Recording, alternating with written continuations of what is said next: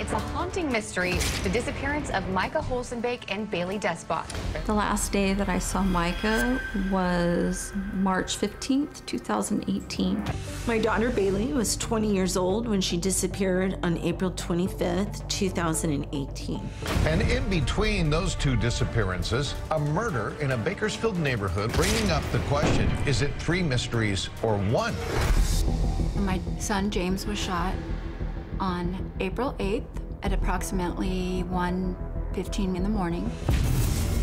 My son Stephen drove me to the scene, and then the policeman said that he'd expired. I believe that Baylee's disappearance, Micah's disappearance, and James's murder, they're all connected. What makes you think that this is all connected? We've uncovered that they have all of their circle of acquaintances. All the same names were coming up. Why do you think your son was shot? I think he was set up.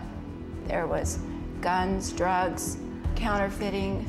Micah was tied to Baylee. Yes.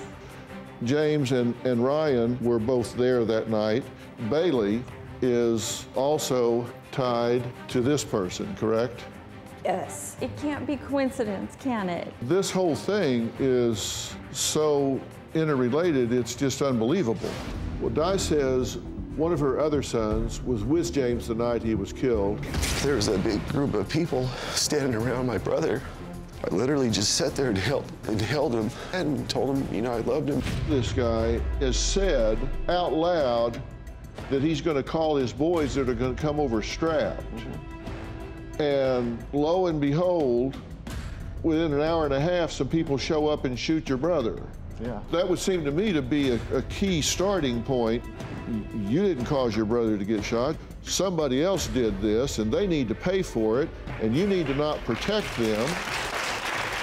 Our affiliate reporter from KGET-TV, Olivia Lavois, has been covering this case. Something that myself and the mothers we have strongly considered is the possibility Baylee knew what happened to Micah, and that made her a liability of sorts. I've asked some real trusted experts of mine to be here today. Former police detective Steve Cardian and former FBI profiler Candace DeLong.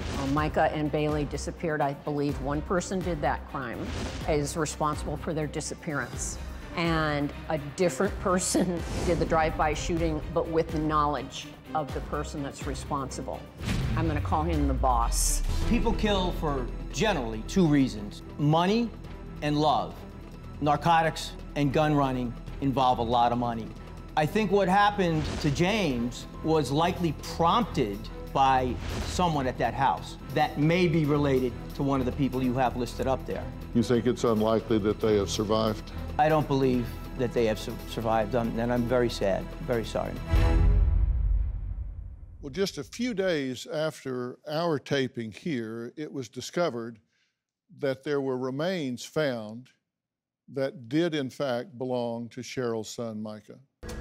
Months after Micah Holzenbake vanished, detectives are now saying his case is a homicide. Micah's mother tells us that an arm found in the Kern River this summer has been identified as belonging to her son.